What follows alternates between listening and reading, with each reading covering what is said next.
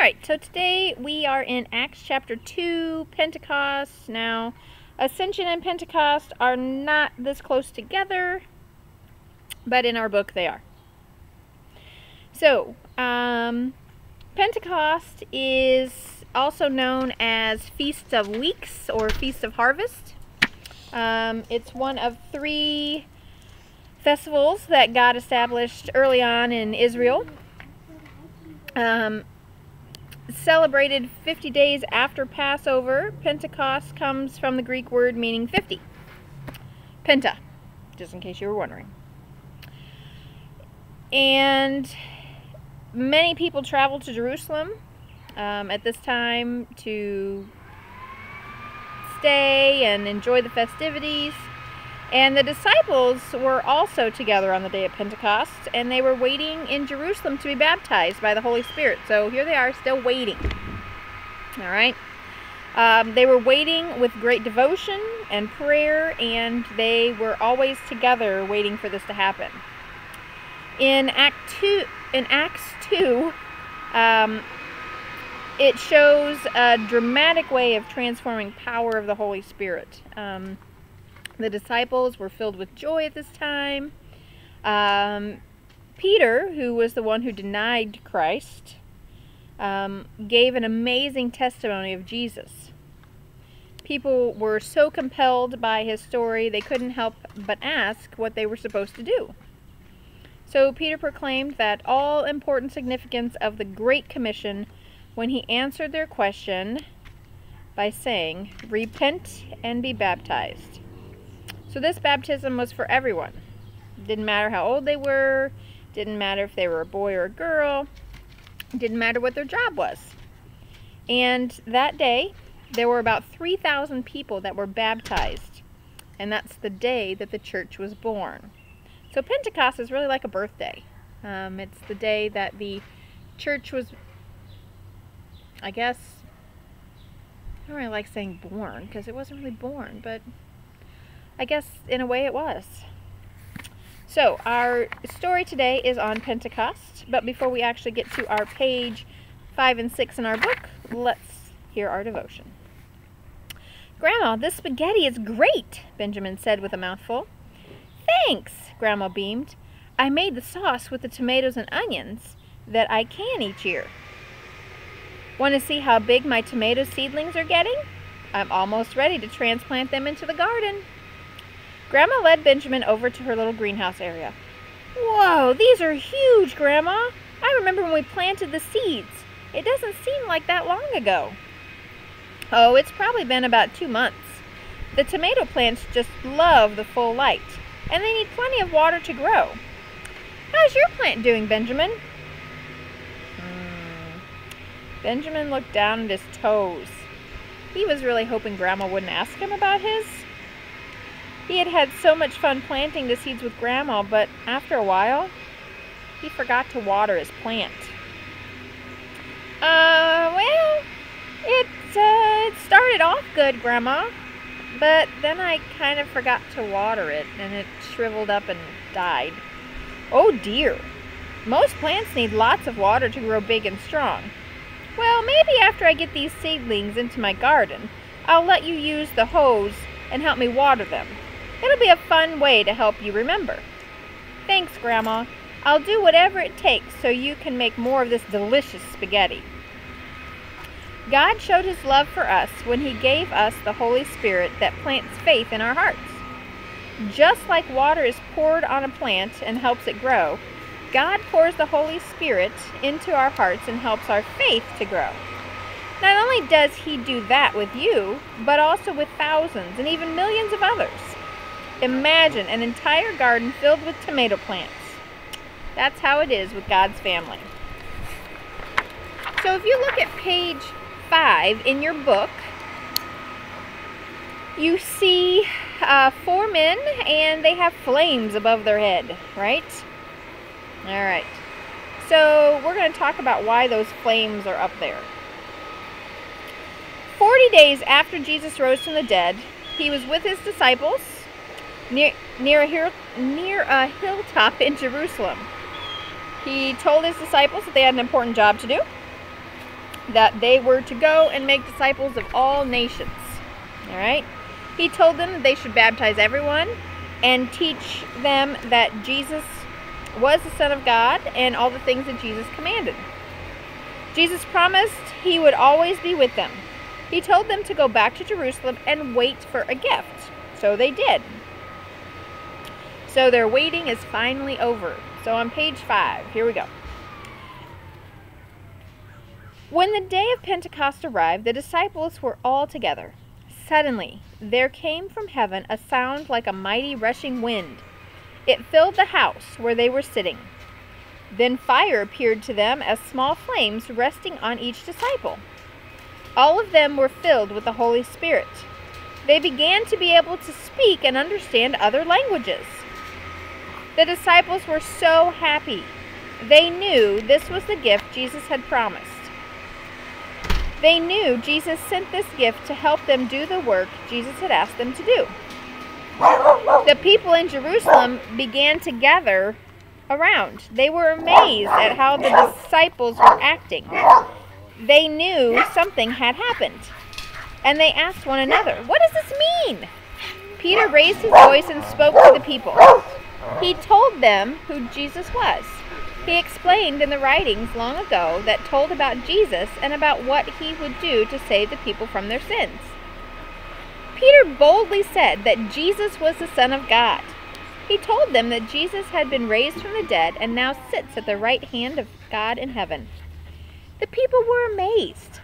They asked Peter and the other disciples, "Well, what shall we do?" Peter told them, "Repent and be baptized."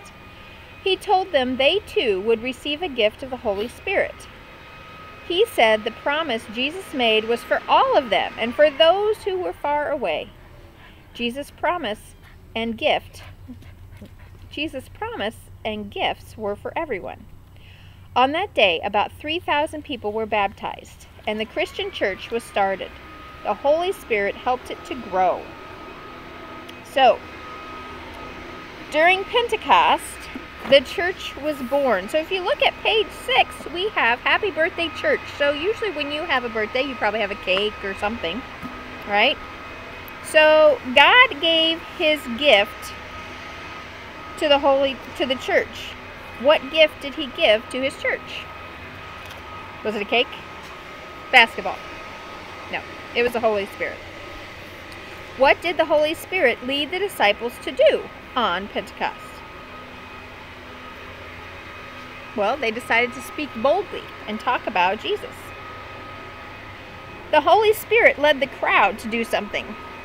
It led them to repent and be baptized. We are baptized with water and God's Word, and in our baptism we are filled with the Holy Spirit. Like the crowd, we realize that we need forgiveness, and like the disciples, we are filled with joy and courage and strength to share the message of Jesus with everyone. Now, we often refer to the day of Pentecost as the birthday of the church. And we celebrate this day because God poured out the Holy Spirit on his people.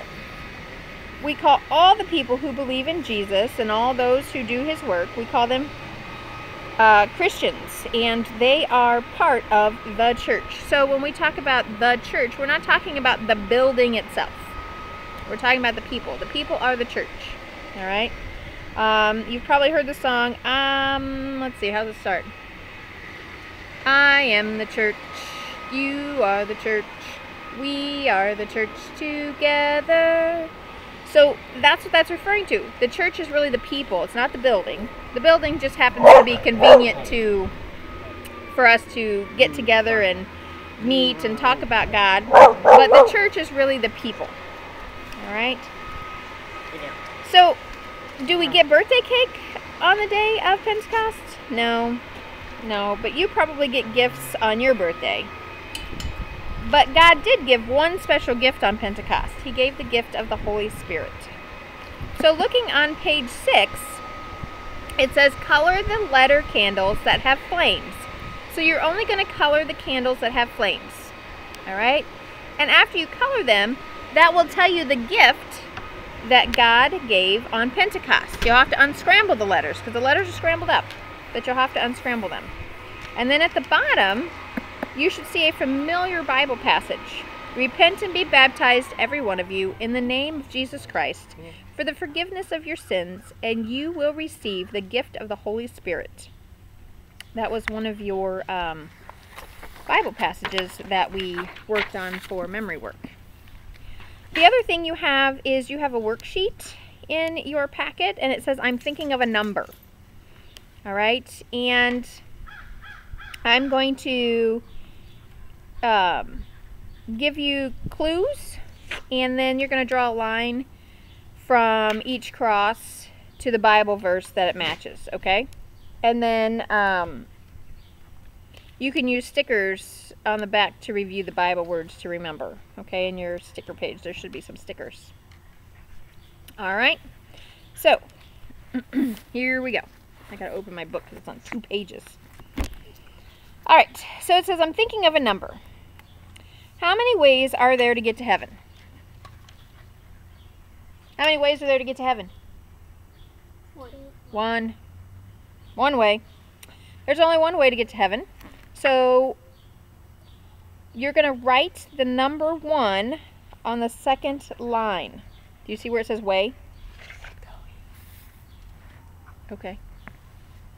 So you write a number 1 on there. Okay. Now, I'm thinking of another number. And it says, how many gods are there? How many gods are there? 1. 1. So next to God, you're going to put 1. Here's another one. I'm thinking of a number. And how many classes are in our classroom? How many classes are in our classroom? 1. Okay, there's only 1. It's only 1 classroom, so there's only 1 class in there. So write the number 1 next to where it says body, okay, because we are one body. Oh, sprinkles. All right, and then we have one more. Here's one more. I'm thinking of a number, and how many missions does our church have? So in other words, how many main jobs do we have? 1. We have 1 main job. So now we need to draw a line. So each one of those is 1. 1 God, 1 way, 1 body, 1 mission. Okay? So let's match these up to the crosses now. Here we go. Where it says how many gods are there? There is 1 God. 1 Corinthians 8:6 has these words. There is 1 God. So find where it says 1 Corinthians 8:6 and draw a line from 1 God to 1 Corinthians 8:6. On the day of Pentecost, Peter told the crowd, everyone who calls upon the name of the Lord shall be saved. So there is only 1 God, 1 Lord, and 1 Savior of all. All right? So then you have way. So there's only 1 way. This one should be fairly easy, though. Because if there's only 1 way, who's the way? Jesus, right? I am the way, the truth, and the life. No one comes to the Father except through me. John 14:6. So draw a line from 1 way to that Bible passage. Then we have 1 body. Okay? Jesus is 1 body. So we need to draw a line from body to the correct Bible verse. It says, so we, through many, are 1 body in Christ. We are 1 body. We are the church. So from where you have the word body, draw it to the cross. It says, so we, through many, are 1 body. And what is our mission? We have 1 mission. God gave us the mission of our Bible verse, Matthew 28:19. Go, therefore, and make disciples of all nations. All right. Finally, let's look at the bottom down there. It says, how many people were baptized on the day of Pentecost? Approximately how many people? Do you remember? If you said 3,000, you are right. But not all who heard God's word believe. Okay? But the growth of the church from maybe a few hundred to a few thousand people from all over is amazing. Only the Holy Spirit could do something like that. please pray with me. Lord God, giver of all gifts, I thank you for the gift of the Holy Spirit.